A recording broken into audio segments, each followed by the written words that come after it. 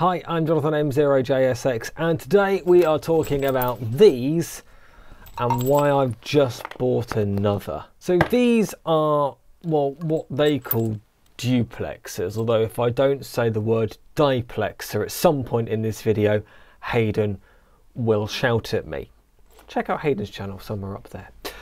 But diplexer, duplexer, there are differences. These are technically diplexers. The reason for that is that a proper duplexer is what you would expect in a repeater system, which would be in band, i.e.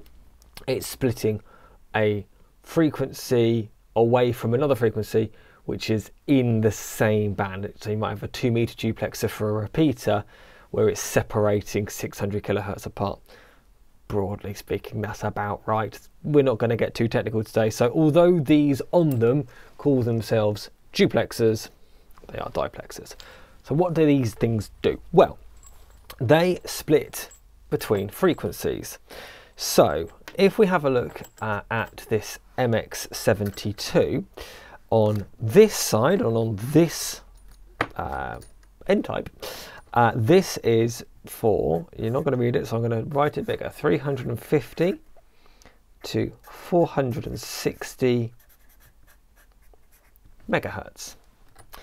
On the other side, on this PL259, it is for, what's that, 1.6 to 150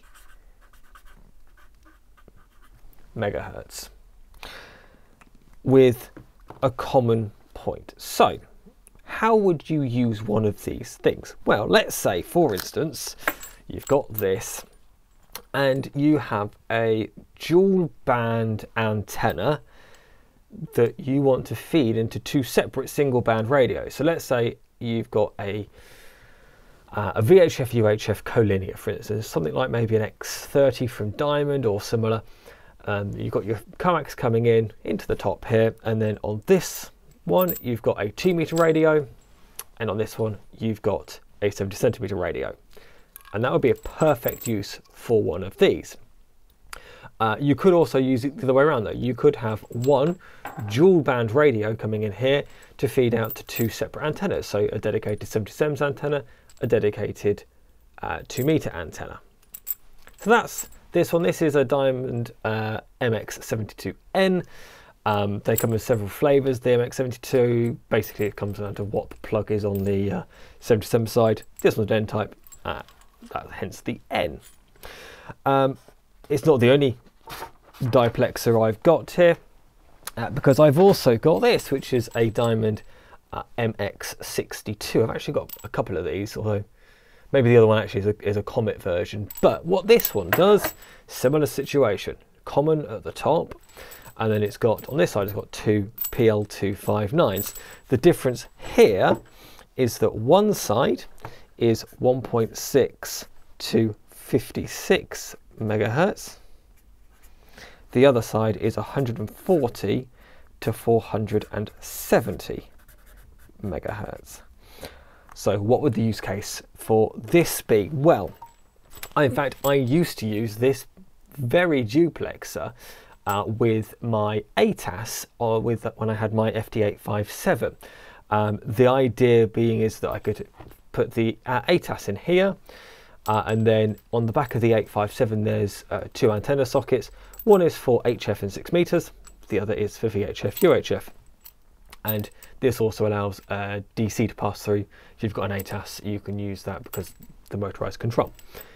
That works really nicely, but you could also use this, say for instance, and this is how I use the other one I've got. It's currently plumbed in behind the sort of wall of the shack, but I've got another one that comes down from my Diamond V2000 and splits off 6 meters from my 2 meters and 77s feed, so that I can have my FT8900 most of the time plugged in on VHF UHF, and I can have my 6 meter side of the antenna plugged into my HF radio for, let's say, 6 meters FT8 or whatever it happens to be.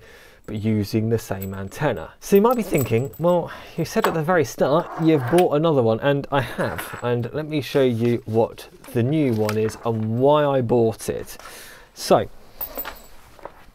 this is the one I've just bought, which is a Comet CF630. Picked it up used, I saw it advertised, I thought that's exactly what I want. Diamond also do a version of this. I think it's the, oh, I'm going to get the model number wrong. I'm doing it from memory. MX610, I think. But anyway, the idea of this, and it's a little bit different, this one, in the fact that it mixes on a fly lead, and it's got 2 sockets. That doesn't matter.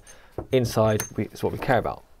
On this one, we have on one side 1.3 to 30 megahertz, and on this side we've got 49 to 470 megahertz.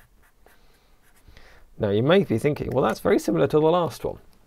It is, except with the MX62 this is shifting where the 6 meter side is. So previously 6 meters was lobbed in with HF. With the CF360 it's put onto the VHF side. Now, here is the reason why I wanted this, because as I've already said, I've already got the Comet version of an MX62 on the downfeed from my V2000. So what I can do is I can have the V2000 coming in here, and then on the side where the 6 meter side is, I can have that coming up into this diplexer. Then on the other side, I can have an HF antenna.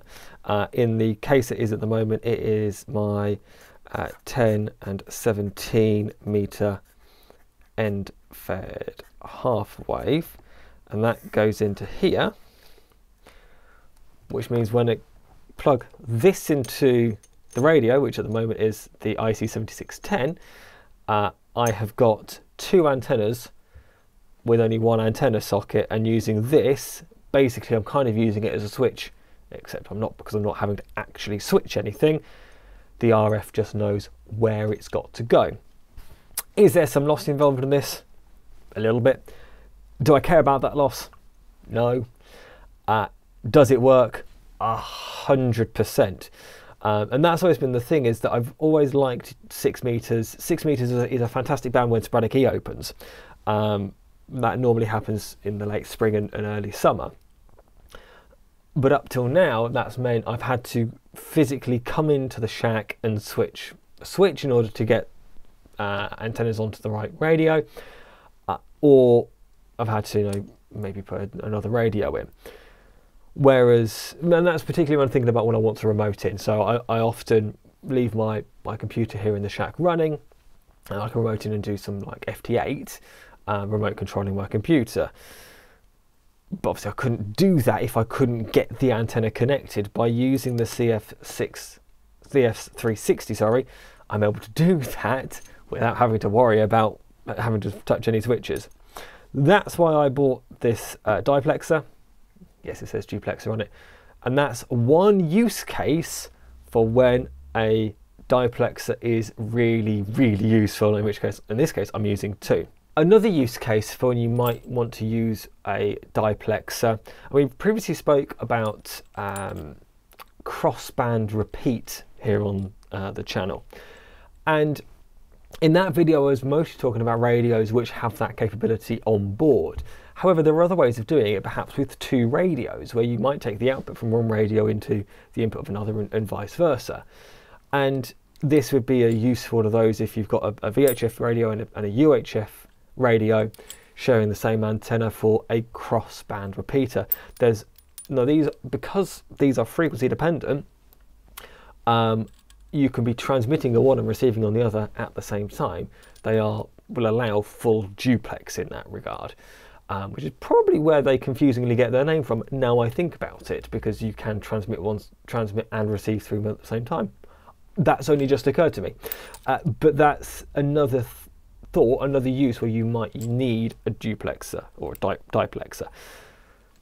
The possibilities are almost endless. The frequency splits are almost endless when it comes to these things. There's lots and lots of applications for these. I have demonstrated to you one today, which I am quite happy about. I also need to thank the guy that I bought this used diplexer from, a guy called Mark, M0DXR, who, as well as the included with the diplexer, a sticker for WRTC 2026 and also a little badge for WRTC 2026. That's because Mark is one of the chief organisers for WRTC. I will leave links to WRTC down in the description below, but that is going to look great on the back of my laptop. And maybe I'll wear the pin badge in a future video, who knows. But thanks Mark, excellent service, and really appreciate it. If you've liked this video, there's a button specifically for that. If you haven't, there's another button that seems to work just fine too. And if you haven't already done so, please do click on that subscribe button. Also click that notification bell and you'll be told when I upload a new video. There's another video coming over here that the algorithm thinks that you might like next. Until next time, 73. Bye bye.